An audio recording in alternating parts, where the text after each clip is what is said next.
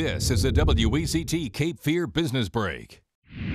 Good morning, I'm Erin Kirk and I'm here with Dr. Rosalyn George from Wilmington Dermatology Center. Welcome back, Dr. George. Thanks for having me, Erin. It's September and we're getting into some good weather, but we're not quite ready to go to the laser treatment yet. Exactly. Not time for lasers yet, but there are many treatments that we have in our office that you can do that don't have any downtime and really aren't dependent on being out of the sun. Okay. One of our most popular is Ulthera. So Ulthera uses ultrasound to heat the deep levels of tissue to kind of rebuild the structure underneath the skin. Okay. And it can be used on the chest, it can be used on the neck, reshaping the jawline, as well as lifting the eyebrow. It's a very popular procedure. We see great results, and people can get back to their lives very quickly. That's fantastic. And I know another big one that you use is Coolscupting. Coolscupting. It's been a very popular procedure. We've had it for a long time in our office. Recently, the company has gone through some upgrades where they're able to treat the areas faster, so in 35 minutes instead of an hour. Oh, wow. So people can get in and out. It also treats a bigger area, so you're treating a larger area, getting better results, right, as well as areas we haven't been able to treat before, like the inner thigh.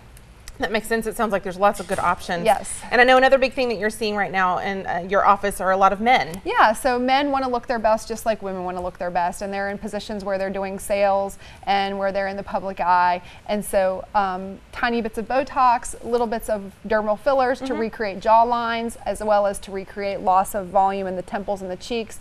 And Kybella, which gets rid of people's double chins, have been very popular procedures with very little downtime for men, so they can get right back to their life. That's fantastic. Sounds like they have lots of good options. And I know another thing that you guys do a lot of are some studies. Yes, I love research. It's an important part of our practice, and we have 2 psoriasis studies as well as an acne study going on right now. And those are just great ways for people who might not have responded to traditional therapy to get something new.